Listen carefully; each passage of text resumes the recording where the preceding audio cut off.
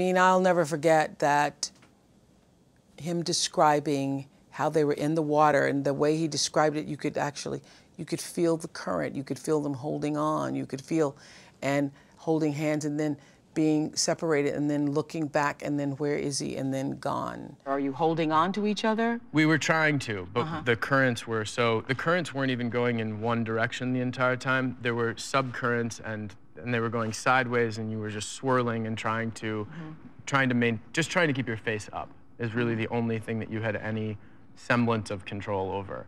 I know you had seen her. I had seen Louise when I was searching for Fernando, and Louise actually was the one person I didn't ask if she had seen Fernando, because the look of sheer devastation on her face looked worse than mine, or what I imagined mine to be. And she came up to me, and I was crying, and she said, "Can I do anything for you?" And I said, "Have you seen Fernando?" Because we had seen one another at the hotel several times over the last few days. And she said, "No." And I said, "Okay." And she looked at me, and there was a pause, and she said, "Have you seen anyone in my family?" And I said, "I haven't."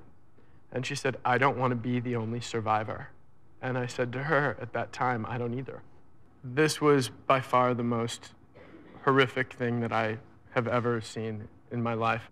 Despite the death and the destruction and the horror, there was an incredible amount of beauty going on. You could feel the humanity, and it was palpable, and it was very, very real.